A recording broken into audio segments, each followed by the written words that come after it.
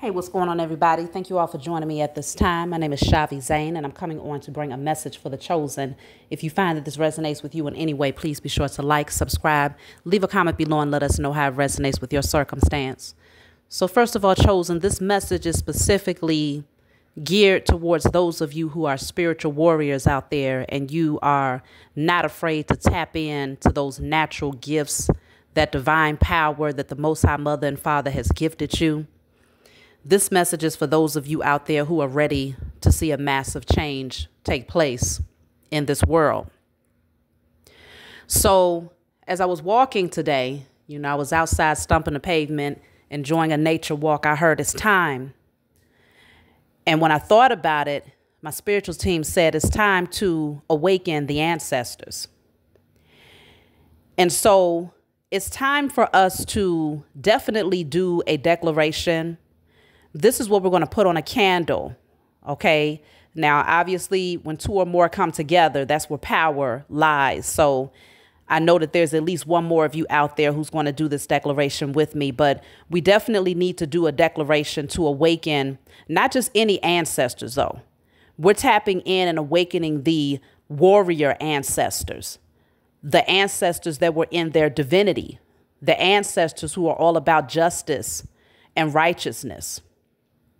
So on a candle, you want to put, I declare and decree that all ancestors of righteousness, justice, divinity are now awakened from sleep, and that they rise to bring justice and righteous judgment upon the heads of our enemies yesterday, today, and tomorrow, in spirit and in flesh, across all timelines, realms, and dimensions, known and unknown. Now, I'm not going to repeat that again, so y'all going to have to go back and rewind it for those of you who want to do this ritual with me. And the reason why we're being called to do this now is because for a long time, the powers that were, they knew that this time was coming. They knew that you chosen, you would be awakening from sleep, and that you would step into your calling and your purpose to do great things. But this goes beyond what you would do here in the 3D. It goes beyond being a humanitarian. It goes beyond, speaking to the youth or healing the sick. It goes beyond, spiritual readings or whatever it is you've been called to do, whatever your purpose is, it goes beyond that 3D purpose. We're talking about spiritual purpose.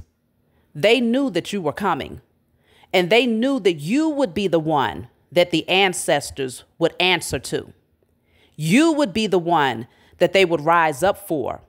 Not those low vibrational karmics that have been surrounding you who don't have a divine connection, not to the Most High Mother and Father, and not to, within their higher selves, and they don't have a connection to their lineage, their ancestral lineage. They don't have that divine connection. But the powers that were understood that you are different, chosen. You have a divine assignment that allows you to tap in on different realms and into different dimensions and different timelines, and you're able to see things, you're able to know things. You would be the one that would have that warrior rebel spirit. You would be the one that will come in and break the chains that had been long held on the ankles of your ancestors for many, many, many generations. You would be the one to answer the call. And so there's been a whole lot of, conspiring and, planning, all types of treachery and just, evil doings to keep you asleep and to prevent you from getting to this place right here where you would say, okay, not only have I awakened, but now it's time for me to awaken those who preceded me. It's time to awaken those who was here before me.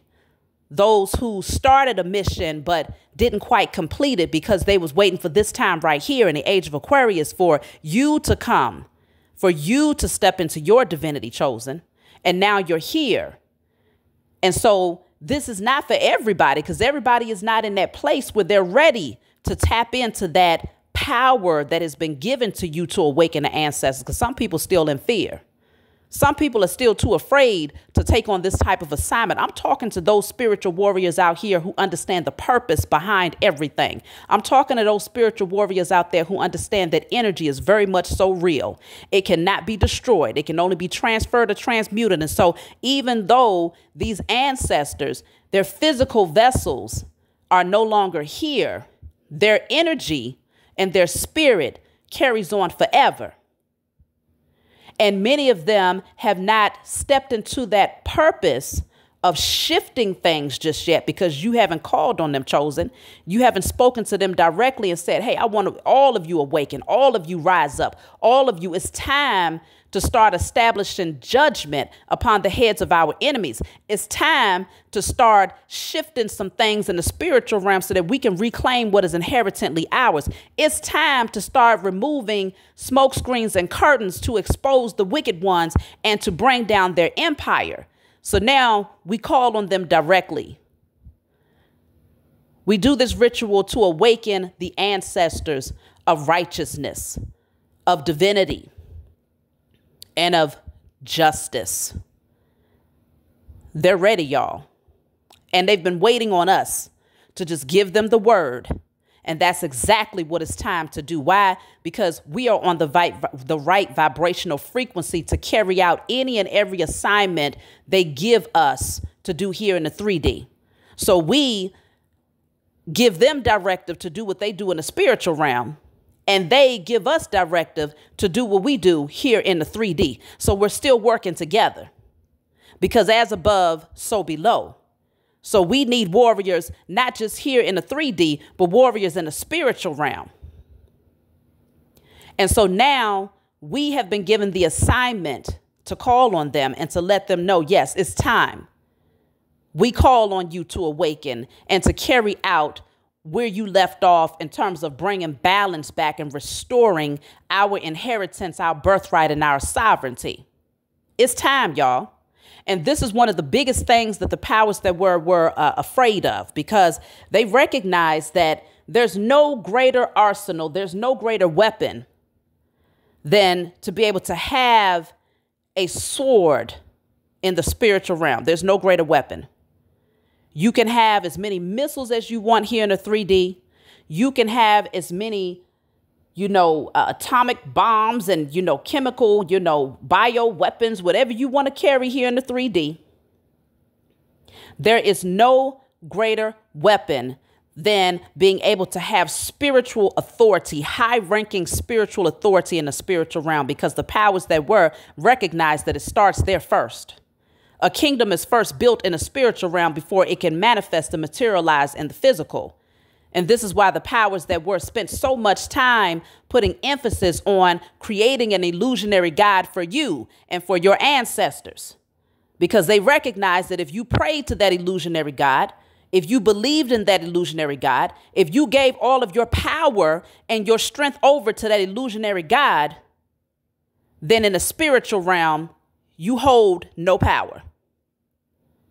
But the moment that you released that and you became the rebel and you released your fear of judgment by society, you released your fear of judgment by your family members, your friends, your lovers, you released that fear of judgment of being called a witch, a warlock, that fear of judgment of being called, a non-believer.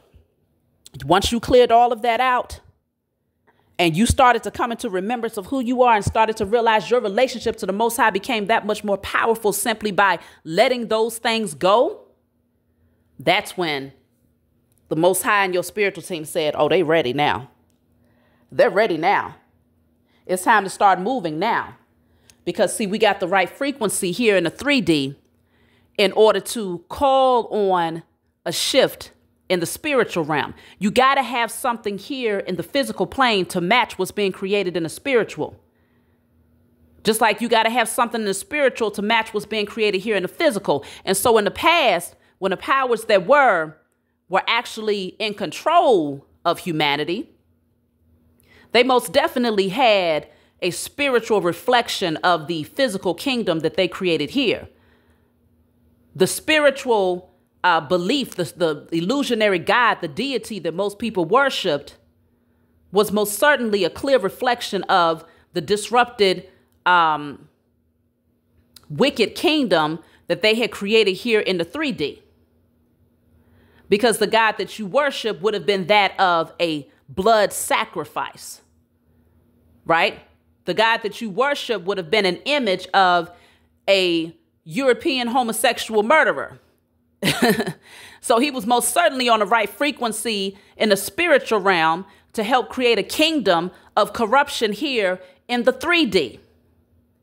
But now that you have released that and you're no longer praying to that deity that was handed to you and your ancestors, you create a different atmosphere in the spiritual realm, which in turn structures a new kingdom here in the physical. So when we start to structure a kingdom, what we need in place is foot soldiers. What we need in place is kings and queens. We need gods and goddesses. We need high priest and high priestess. We need healers. We need seers. We need teachers. We need all of these different things. And that's what's being created here in the 3D. That's why the chosen have awakened and stepped into our calling and in our purpose to carry on these particular assignments, right?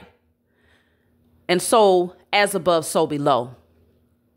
Our ancestors also hold their position. They also have their own assignments that still must be played out there in the spiritual realm where they are. And yes, we have direct access to them. Why? Because we are spirits having a human experience. So for those people in the back who want to say, oh, well, it's wicked to, speak directly to your ancestors because that's the dead. No, it's wicked to talk directly to the dead that's walking right here in the 3D. That's what's wicked. That's what's treacherous to a man's soul, is continuing to operate and to be amongst the sleeple and the sheeple. But to connect directly to your ancestors who had already awakened, who had not been trodden down and who had not bought into the illusion of what the powers that were fed them. No, we're talking to the ancestors who knew who they were. We're talking to the healers. We're talking to the seers. We're talking to the teachers. We're talking to the shamans. We're talking to the spiritual warriors. We're talking to the judges.